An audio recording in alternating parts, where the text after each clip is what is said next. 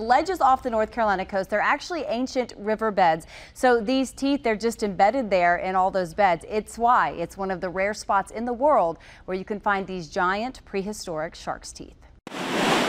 About 40 miles off the coast of Wrightsville Beach is a hot spot for finding these giant Megalodon teeth. A lot of people don't even know they're there, especially people that live on Wrightsville Beach their whole lives. You know, we show them these Megalodon teeth and they're just amazed by it. Chris Slog owns WB Diving and is also a marine biologist. He leads dives to the Megalodon tooth ledges. It's really rare. It's one of a few places in the world where you can find them in those numbers. Teeth have been found all over the world, but not in the concentrations like we're finding them here.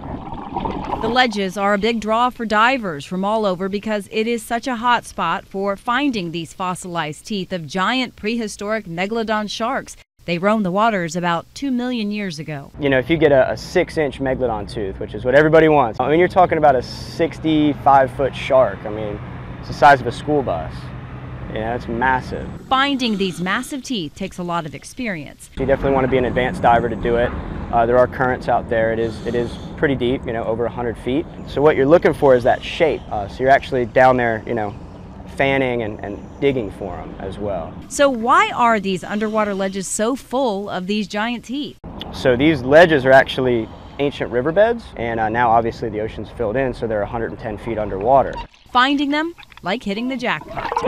It's just that search, like looking for gold. Some even worth thousands. The value of a tooth is established by, first of all, the perfection, the size, the color, and the serrations. Audrey Longton has added the teeth to her Wrightsville Beach coffee shop called The Workshop. She calls it coffee with a bite. I don't think there's another coffee shop where you can actually buy espresso, a sandwich, and a Megalodon tooth. She even started a jewelry line from the smaller shark's teeth she finds diving. It's a huge success. That's because so many are fascinated to find these huge Megalodon teeth, whether on land or diving off the North Carolina coast. It doesn't matter how many teeth we found, every time we go down, it's like the first time doing it. It's just, it never gets old.